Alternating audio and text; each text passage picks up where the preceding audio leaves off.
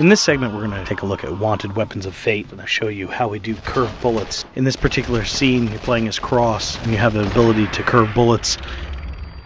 The object of curving bullets is to get around particular objects. When the line is red, that means your ability to curve bullets will be interfered by another object within the environment. And when the line is white, you'll be able to shoot your curved bullet and hit your target precisely.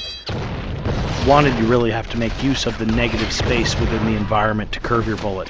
It really changes the way a shooter is played, in the sense that in most games you're looking for a straight line between yourself and the target. In Wanted, you're able to curve 360 degrees around different objects in order to hit your target. When you perform a kill shot, the camera will trail in and hit the NPC.